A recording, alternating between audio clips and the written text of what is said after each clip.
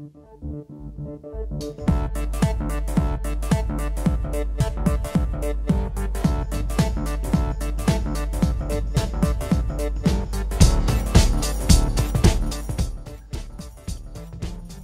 the heart, the left ventricle contracts, pushing red blood cells into the aorta, the body's largest artery.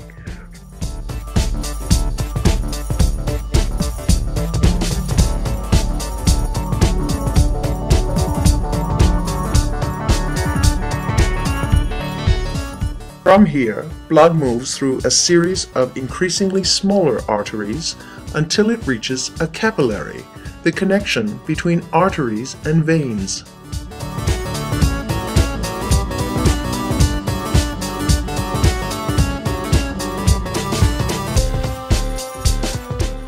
Here, oxygen molecules detach from the red blood cells and move across the capillary wall into body tissue.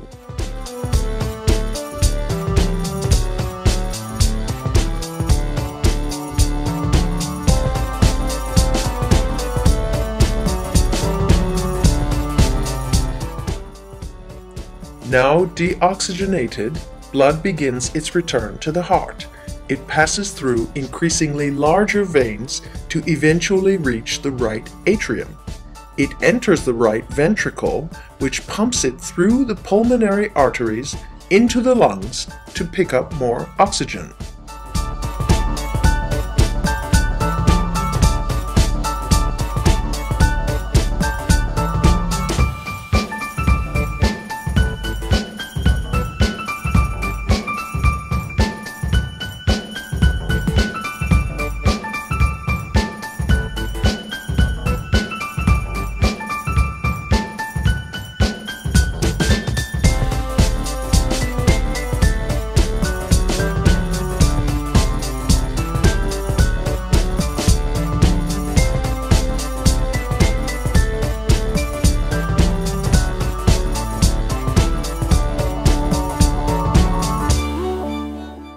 Oxygenated, blood re-enters the left atrium, moves into the left ventricle, and the blood's journey begins again.